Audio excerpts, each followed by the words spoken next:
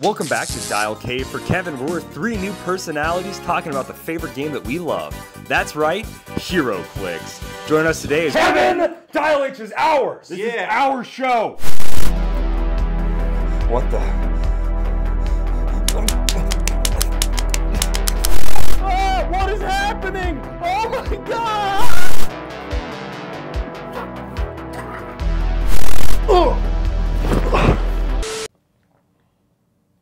Oh, hey guys, how's it going? Wasn't our best day back there, but we were able to strike a deal with Kevin, and I'm proud to say we are the sole owners of Dial H. He owns the show. Kevin owns the show. Yeah, he owns the show. But on the bright side, he lets us still make videos, and he's going to let us talk about his Ultra Chase figure here in the next phase set. So I'll go ahead and grab it out here. Kevin is 068 in the set. Like I said, in Ultra Chase, he's unique like every Ultra Chase. Celebrity Robot, Cosmic Energy, Team Ability. He looks really cool. I absolutely love this sculpt. He's kind of floating on a neat little flight stand there, little flight base. And then he's just he's really big, actually. I'm really surprised how tall Kevin is. He's got the really bright whites and reds in his sculpt. He's got the different color lenses, which are really neat.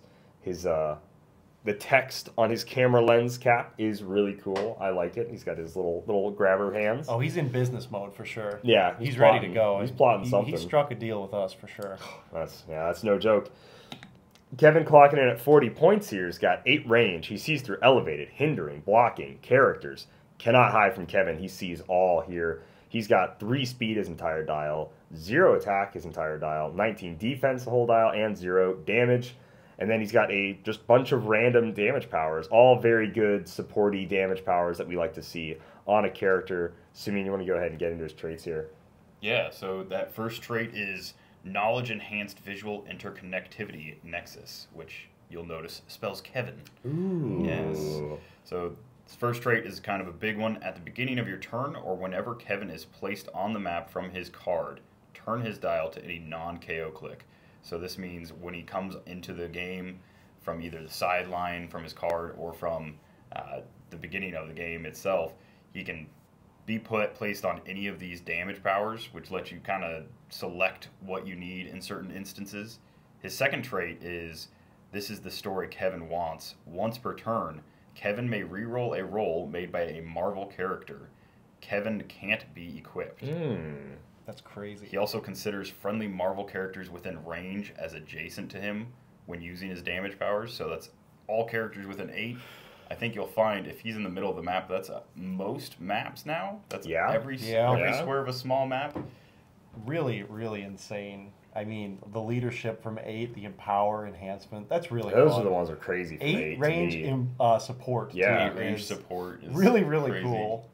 And his last trait, but I leave that debate up to the internet, is Kevin can't be healed. When Kevin would be damaged, instead give him an internet argument token and place him on his card.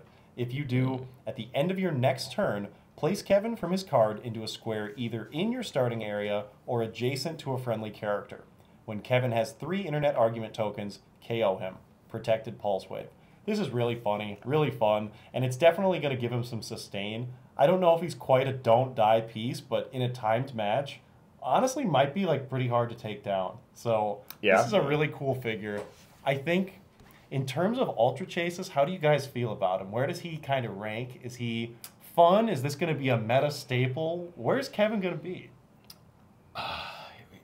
He's definitely below Mephisto as far as like meta. Yeah, definitely below Mephisto. I think he's really fun and also like a really utility kind of piece. So I don't think that he's like too good, but I do think that being able to switch during the game to like an outwit, a perplex, or a prob. Maybe you lost your leadership, and so you just put him back on the map for that. Point. Late game leadership is always something that's hard to come by. Yeah. Choosing where he goes with that too, I think, is really nice. Like either going to the start or going adjacent to a friendly, kind of giving him some flexibility when he comes back, so he's not just coming back and dying immediately. So I think definitely agree with you. Below Mephisto. I kind of want to put him in like the Ultra Chase Thanos range. The fringe kind of competitive range. Yeah, he's not going to be the best Ultra Chase. He's not going to be the best piece you see. but you will see him, and he is going to have an impact. I mean, re-rolling a single die or re-rolling any roll from a Marvel character, it's hilarious. It's so good. No, I think when they have this little support, like one size meets all, like support figure, where he's got all this different re-rolls, he can choose literally like every support style damage power, and he's hard to KO. He's not just one turned.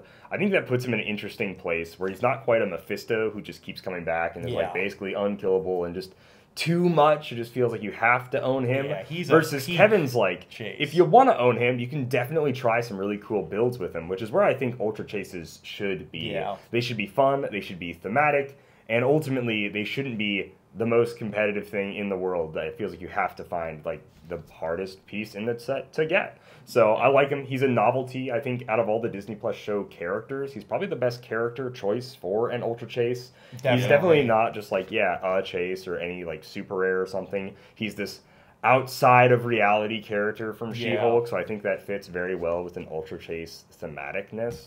So Kevin's fun. I really enjoy him. I love that he's just simple, yet very good at what he does, right? That sees through everything, that does it within range. I think it's really cool. Flavors there, Flavors the fringe there. I think this is an ideal Ultra Chase where you're excited to pull him, you're excited to play him, but it's not, I need to own it. Yeah. So, I think this is a great choice. Kevin's really cool, guys.